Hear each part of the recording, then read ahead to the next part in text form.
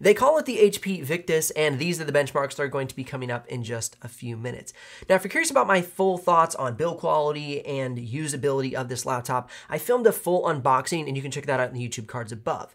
This video is going to focus on performance, color accuracy, battery life, and things that I've learned about the laptop over the past week of using it. First and foremost, I'm not stoked about the screen wobble. So whenever you open the screen and kind of just like let it go, it has quite a lot of wobble. So I wish that that was not the case. Also, there's quite a bit of screen flex on the top of the screen as well as at the bottom of the screen. Other than that, I am impressed with this laptop, especially at the price point. And compared to the HP Pavilion, which I'm going to do a full head-to-head review of, you can check that out in the YouTube cards above, I do actually prefer this laptop. Now, the HP Victus does not have the best color accuracy. In fact, doesn't have good color accuracy at all. So that's going to be one point that you're going to see dinged against it if you're comparing this to the HP Omen. And that I will be doing a dedicated head-to-head review on as well. You can check that one out in the YouTube cards above. But as you can see, the color accuracy on the screen now, it is one of the things that might lean some people away from choosing this laptop. And regarding the audio experience while editing, listening to music, or watching some shows, here's a quick sample of that.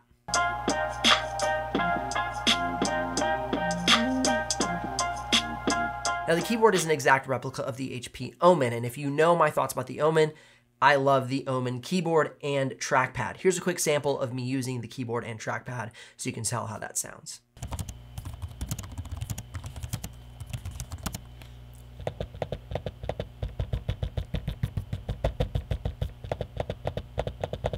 Regarding battery life, this laptop does have some on-the-go capabilities. I was quite impressed by the battery. If you switch it on to quiet mode, turn the brightness down to half, you can get pretty solid streaming playback and productivity tasks, whether it be video conferencing, working in Word docs, whatever it might be for kind of your day-to-day productivity workflow.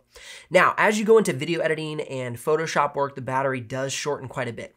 Now, for video editing, I took a 4K project, put it on loop, ran it at half brightness till the battery ran out. For Photoshop, I took the Puget Systems Photoshop benchmark, which is a very intense Photoshop workflow, and ran that on repeat until the battery ran out. So if you're doing some less intense Photoshop work, you may be able to get a little bit longer battery out of this laptop. Now, this laptop does have a very easy upgrade path. Simply flip it over, pull the screws off, remove the bottom cover, and you have access of the SSD as well as the RAM configuration to be quickly swapped. Now, I recommend Team Group. They have a lifetime warranty and a lot of great options. And I've actually created some videos about how to choose the correct RAM, and you can check that out in the YouTube cards above if you're wanting to upgrade this laptop from, say, 8 gigs to 16 or 32. Now, recently, something I've been doing is giving you guys access to the full benchmark suite. I don't post every single benchmark I run during the video, so if you want to see all the benchmarks I ran, go ahead and text the word Victus to 850-306-4644, and I'll text you that benchmark sheet, and you can check it out. Now, let's jump into the benchmarks, but before we do note that this is the i5 RTX 3050 model. I know a lot of people want to know about the Ryzen 5 model or the Ryzen 7 5800H model, and I do as well, but when I ordered this laptop, this was the only one available. But what I'm going to do is I'm going to include the HP Omen with the Ryzen 7 5800H on the benchmark charts, and that'll give you a close perspective on how this laptop would perform with a Ryzen processor and RTX 3060 GPU. Because these chassis are so similar, I'm anticipating very close performance. So if you're curious about the exact pricing differences of those models, I'm going to go ahead and link the Intel and Ryzen versions in the description below. You can check the live pricing. And if you want to make a purchase, I will get a small commission, but at no extra cost to you. That keeps this channel alive and the helpful content coming your way. Now, jumping into Cinebench R20, R23, Geekbench single core and multi-core, we're going to kick off the benchmarks now.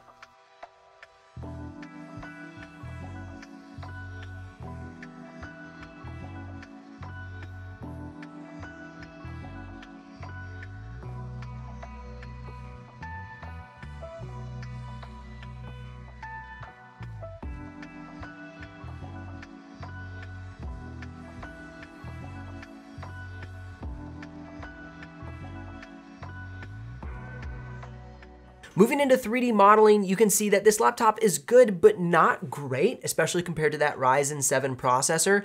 So if you're considering 3D modeling, it might be advantageous for you to upgrade to that Ryzen 7 to get more performance.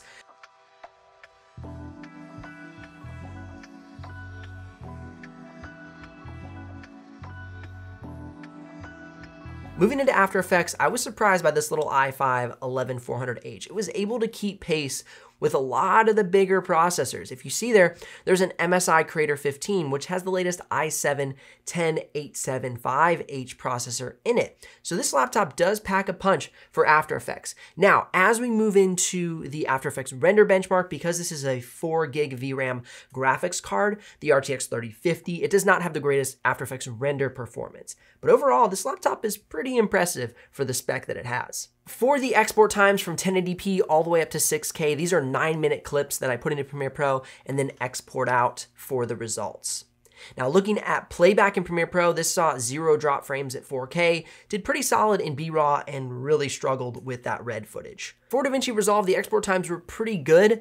I see Ryzen often winning out as far as export times are concerned with DaVinci Resolve. Now, one test I've been really enjoying doing is putting the laptop into different fan modes and then testing the export time, thermals, and fan noise to see how well this laptop performs. At quiet mode, this laptop had a really solid export time and stayed at around 63 to 65 degrees Celsius. So if I were using this laptop, I'd run it on quiet mode. It's gonna have solid performance, it's gonna be quiet, and it's gonna run cool. Pretty awesome. Now, moving on to Photoshop, you can see it's a 747. That is a solid score. You're not gonna have any problems if you're using this laptop for the Adobe Creative Suite, Figma, the Affinity Suite, Sketch, whatever design tool you're using, it's got the power that you need. And if you go ahead and upgrade the RAM, you can see a substantial increase in performance heading up to 32 gigs of RAM. I wouldn't really make the jump to 64. I don't think it'd be beneficial if you're doing the upgrade for Photoshop alone, but 32 gigs of RAM definitely gives you some more performance in Photoshop. Now, I also ran the test at different fan modes, so you can see the temperatures, the score, and the thermals at different fan modes for Photoshop. Links if you're ready to make a purchase, likes if this video has brought you some value, and subs if you don't want to miss out on the future uploads. I'll see you here in the next video.